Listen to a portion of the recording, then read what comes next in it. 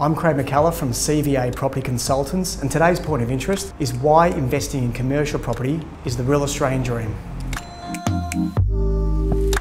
We're not biased, but if you find yourself in a position to invest in the Melbourne property market, there's plenty of evidence to show why the commercial property trumps the residential one.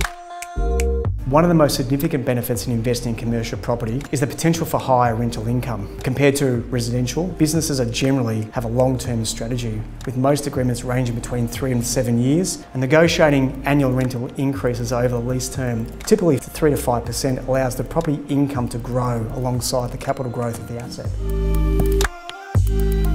When faced with uncertain economic times and changing legislation, now is more important than ever to choose the right asset type to best service your needs.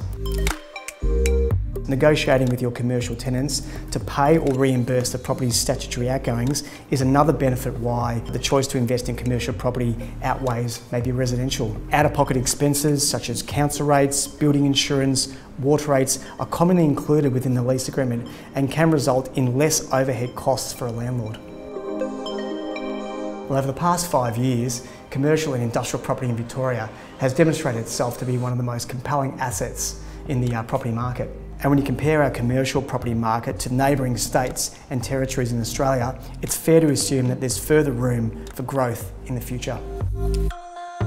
It's important to recognise that the comparison depends on individual growth expectations and risk appetite, as each property type offers its own distinct advantages. Our advice? Go where the data is. Substantial evidence shows that consistent value and growth are found in commercial investments, as long as you're partnering with the right experts to build out your strategy. For that, we're here and ready when you are.